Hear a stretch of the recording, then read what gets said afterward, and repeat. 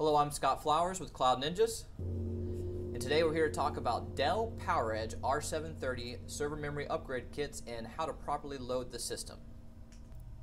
The Dell PowerEdge R730 has three types of chassis, not including the R730 XD chassis.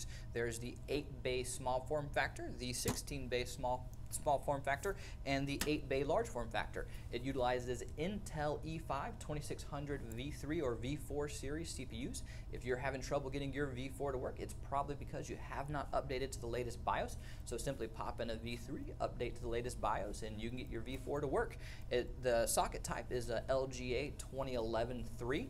You can put in a V1 or V2 and it'll physically fit, however it will not work and you have the potential to damage the machine. So do not put in V1s or V2s, V3s and V4s only.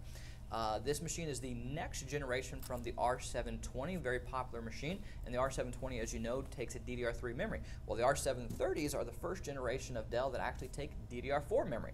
There are 24 DIMM slots, and it utilizes two types of memory, ECC Registered, also known as RDIMM, and load-reduced memory known as LRDIMM. And the difference between ECC Reg and load-reduced is really important because with ECC Reg you can max out at a total of 768 gigabytes via 2432 gigs at 2666 megahertz. Whereas with load-reduced memory, you can actually get 4 times the capacity and get 3 terabytes at 24 by 128 gigabyte, again at the 2666 megahertz. So now that we know a little bit about the machine and know the maxes and what all it accepts, why don't we go ahead and open one of these up and I'll show you how to physically pull out the parts, put them in, what issues you might run into, and show you a little bit about the memory channels as well. But before we get in, the first thing we need to do is make sure that we put on our Esd Gear, because you never want to shock the machine. So let's get that on and we'll be right back. Now that we have our Esd Gear on, we're safe to open the machine and prevent it from electrostatic discharge. So first things first, make sure that the latch is set to unlock. If it is set to lock, you can simply just grab a Phillips head and twist it over. You can pop it up and voila, you are in. Very simple. You'll notice that there is a nice big air shroud, also known as an air baffle on top, that is controlling all the airflow to keep the CPUs and DIMMs cool.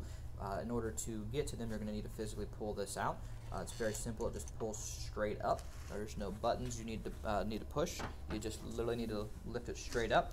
Just try not to pull it out and hit anything back here, because you could potentially damage something. You'll see right now the configuration is actually only 4 gigs.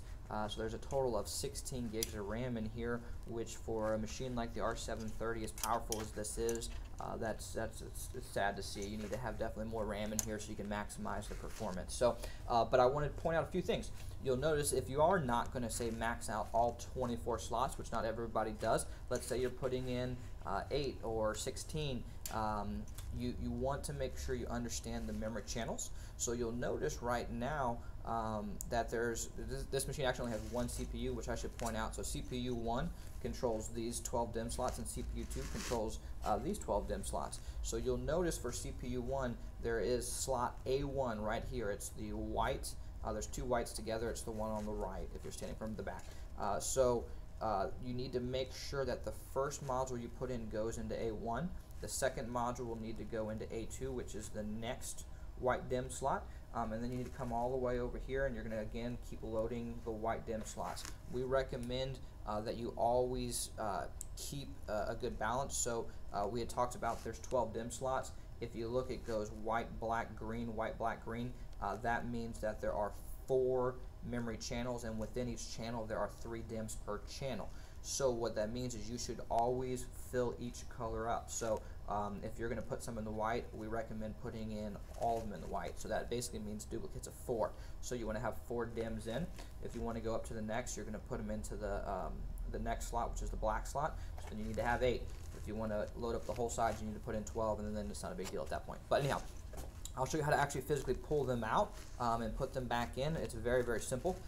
Just like anything else, you're going to push the tab down. I do always recommend to kind of put your hand on top, because sometimes it'll just pop off and you can easily damage a module, or you can damage the actual motherboard itself, and which is never good, because if you damage one of these DIMM slots, next thing you know, you have to buy a whole new motherboard because you can't utilize the DIMM slot, and nobody wants that. So you simply are just going to pull these out. And it's a little snug back here, so some people actually remove this. It's very simple if you want to. I can fit my fingers back there, so it's not a very big issue. But for some people, they prefer to just take the fans out, and it comes out very easy. So, and one of the things I always like to point out, if you are looking to extend the life of your server, so this server at this point is probably about 5 years old or so, which sounds crazy to think DDR4 has actually been out now for 7 years, but I think this machine's about 5 years old. So some people are actually starting to get rid of them and replace them with R740s, but if you're not wanting to make the jump to go all the way to an R740 because they're going to be a very expensive price tag with that, the best way to kind of band-aid the machine and get more performance out of it, in my opinion, is always RAM. Boosting the RAM will give you a huge increase in performance. A lot of people think that the first thing you need to upgrade is the CPU. Well, I definitely recommend having good CPUs inside.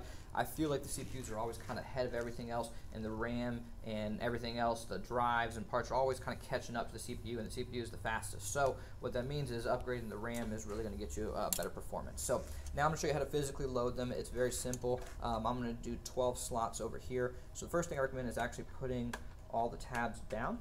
Just makes it easier for you, so you're not fumbling with it while you're have actually memory in your hand, because you never want to damage any parts. You want to keep the parts safe. Okay, so I got everything opened up. So another thing I would like to point out, when you look at the module itself, you will see there is a key or a notch right here in the middle. This key is important. The manufacturers have designed the parts so that you can't put the wrong part in the wrong machine. I mean, you can a little bit in some situations, but they do a lot to prevent it. So for instance, if you were to try to put DDR2 or DDR3 into this machine, the key is actually in a different spot. It physically would not fit, okay? So they do that again just to prevent people from making errors. You couldn't put a desktop module in, for instance. It's all just about preventing users from making errors. But it's also important because you need to look at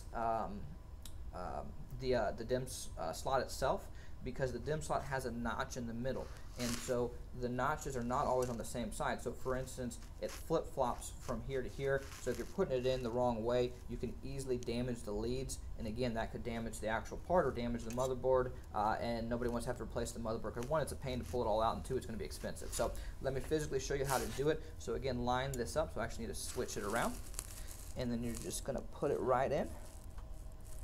And one thing I always also like to point out as well, you want to hear a nice little click right here. And that means you got it firmly in. Sometimes you have to push a little bit. We have a lot of issues where people don't fully seat the memory, and then they think that the memory itself has a failure, and there's not actually a failure. It's just that the memory is not properly seated. So I'm going to go ahead and load up all the slots right now.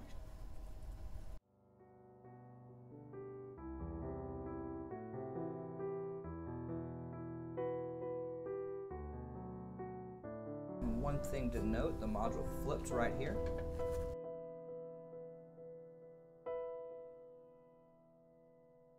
And voila, and just like that, in a couple of minutes, you can load up all the modules, and you can see it's very simple. One thing I would like to note, you need to always just double check that all of the tabs are pushed in, and then you know that everything's properly seated. All mine are fully in, and there's nothing sticking out. Sometimes I'll show you on this side, sometimes you'll think they're all fully in and one is kind of sticking out like that, and then you know that there's actually an issue, and you need to make sure that the module gets fully seated, otherwise it'll throw some errors. Okay, so let's show you how to put it back together. Now that we've loaded it up, you're simply just going to take the air baffle, line everything back up, and set it down gently. It moves in, it fits just perfectly, right? And you're going to take the top, put it back on.